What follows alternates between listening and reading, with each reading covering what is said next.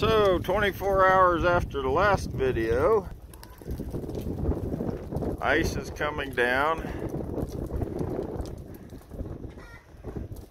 There's still a south wind, and it's a pesky wind. It's a cold wind, but compared to yesterday, it's warmer, a couple of degrees warmer, and since it's bouncing up above the freezing level of 32 degrees Fahrenheit, it's assisting this ice in coming down. Look at all of the ice that's coming down.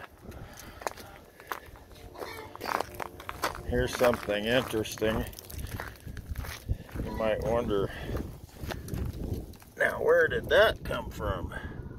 Well, it came from that old furnace stack, stove stack, whatever. But anyway, all the ice is coming down.